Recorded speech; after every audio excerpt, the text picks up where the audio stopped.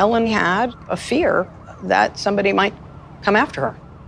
You know, there was a bomb threat when we were filming the show.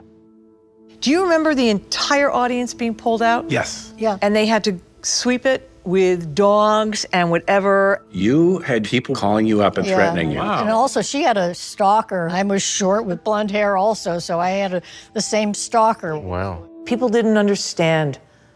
And when people don't understand, they get scared. And when they get scared, they get angry. And that's what we were getting a lot of.